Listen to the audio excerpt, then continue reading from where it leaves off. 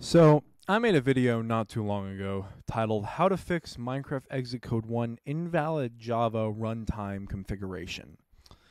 And as I'm recording this video, it is about at 20,000 views.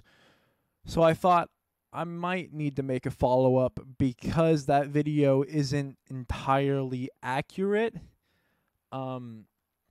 Basically what I said in that video is you got to delete the .minecraft folder, which will delete all your worlds, all your mods. It'll delete everything. People weren't too happy with the fact that they had to do that, so I've done more research, and I have found a couple more ways to actually fix it. Number one is, if this is happening, it might be because one of the mods is not working. So what you can do is you'll need to figure out which mod is causing this by opening the .minecraft folder. And you open the .minecraft folder, and then you open the mods folder. Now, if you don't know how to do that, all you have to do is open up the Minecraft launcher. Then you hit installations, and then on your Forge installations, you should see a button that looks like a folder. You click that, and it'll bring you to your .minecraft folder, and you just scroll through and find your mods. Then what you can do is you can take out your mods one by one until you find out which mod is causing that, and then just delete the mod that is causing it. Another fix is to literally change the Java runtime configuration. Literally change the runtime. I don't know how to do that. So if I can figure that out, I will definitely make another video on it.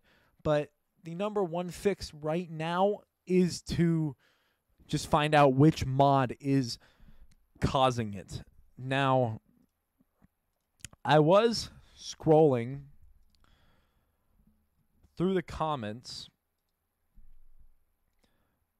of that video, and there is a way to save your worlds without getting rid of that .minecraft file. Well, with getting rid of that .minecraft file, there is still a way to save your worlds. So if there is a mod that, let's say all your mods are working and you still can't figure out how to fix this, you don't want to delete the .minecraft folder because you don't want to lose your worlds. Well, I'll tell you that if you go to the .minecraft folder and then you go to the saves folder, highlight all your worlds, right click on them, hit copy, and then move them over to a different folder, and then delete the .minecraft folder, then go and then reopen the Minecraft launcher, reopen Minecraft, exit out of Minecraft, reopen the .minecraft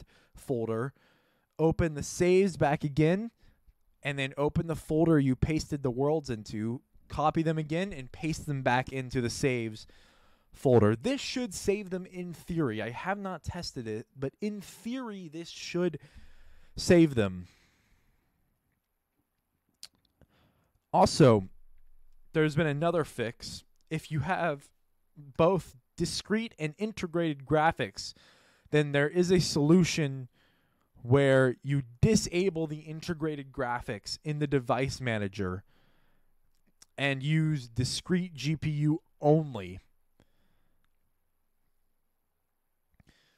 And that is another fix. So, thank you to everyone who commented on the video talking about the different fixes and stuff. Because I clearly should have done more research and should have done that. So I'm sorry about that. Also, a lot of people kept asking how to do this on Mac. It's very simple. All you got to do is open the Minecraft launcher, hit installations, hit that folder button, and then delete the .minecraft folder. It's very simple. And yeah, that's it. So I hope you guys did find this useful. If you want to watch the original video, I will link it in the description. And yeah, I'll talk to you guys in the next one. Peace out, everybody.